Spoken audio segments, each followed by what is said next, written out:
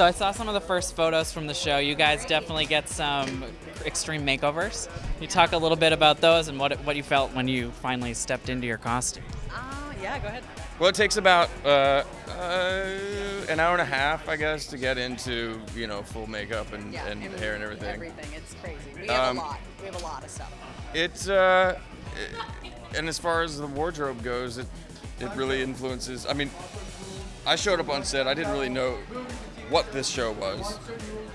I was shooting another show for Seth and Evan, actually. Showed up on set, saw the put on the costume. It's like, okay, this He literally gives you, just had to jump in. yeah, like, it gives you a jump certain into feel. A scene.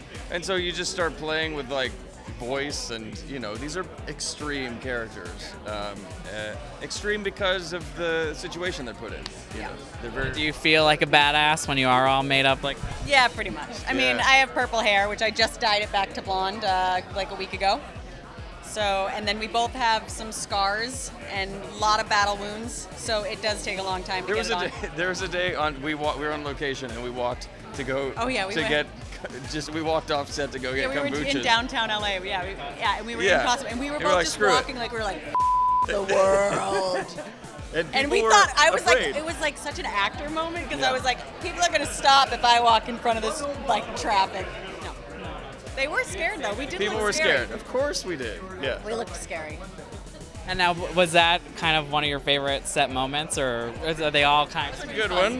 Yeah. We've had a lot of crazy things go on. But what's funny is I think more crazy things go on in front of the camera than they do behind the scenes because it's a crazy show. So. Yeah. Now, can you tease any of these extreme, crazy moments we're going to see? Is one in particular you can't wait? I don't know. I mean, every episode is packed with just insanity. In half hour. Yeah, in a half episode. hour, and it'll take you on an emotional roller coaster too, which is cool.